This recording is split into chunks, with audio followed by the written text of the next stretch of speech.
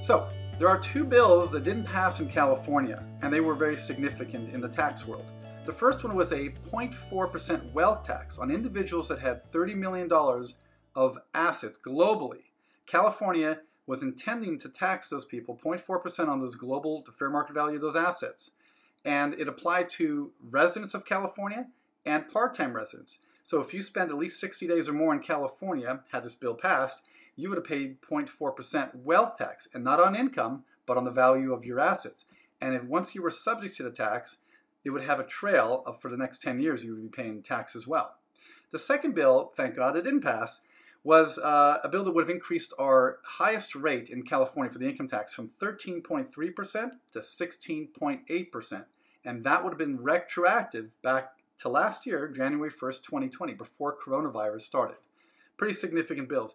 They didn't pass, so luckily to those who have decided to stay in California, that might be a good thing, or those who had left California.